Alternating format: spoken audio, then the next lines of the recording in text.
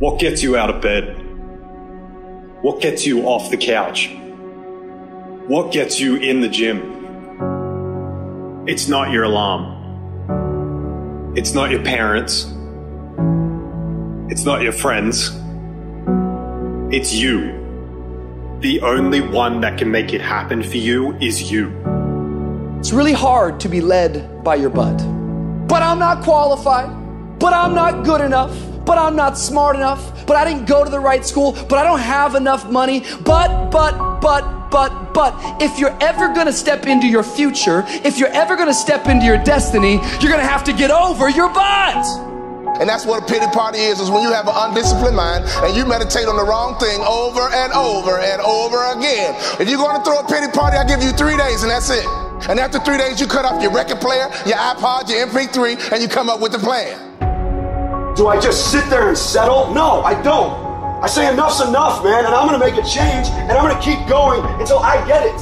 You chase something that you believe you deserve until you get it. And it doesn't matter what happens to you. It doesn't matter how many times you get fired. It doesn't matter how many people don't believe in you. You just go until you get it. That's the point. Are you tired yet? Some of you need to get tired. You need to be tired of what's going on in your life.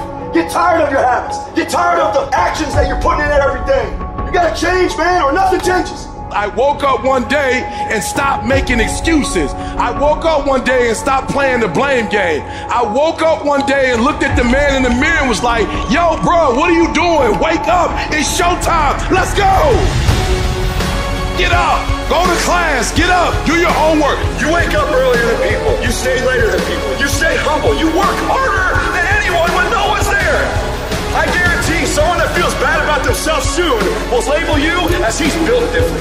He's built different should be your label because people feel bad about themselves.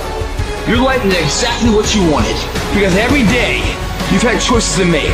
You're responsible and credible for every single choice. You've made the choices. And what I need you to do for me is why are you here and then take ownership of why you're here so you control you.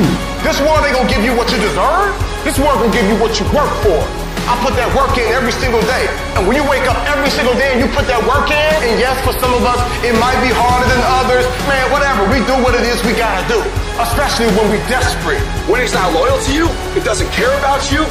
Winning doesn't care how sore you are. Winning doesn't care how much sleep you get. Winning doesn't care how hard you work at times. Winning requires all of you and then more, and it promises you nothing. It's a mastermind of creating fear and doubt in your mind. It causes setback after setback. So the question is about winning. Are you willing to sprint when the distance is unknown? And why chase this thing called winning? Because the only thing that's guaranteed in life, if you don't chase it, is losing. Now is the time to grind. Now is the time to show the world that I was placed here for a purpose. Work for it. Fight for it. It begins today, it continues tomorrow, and it never dies.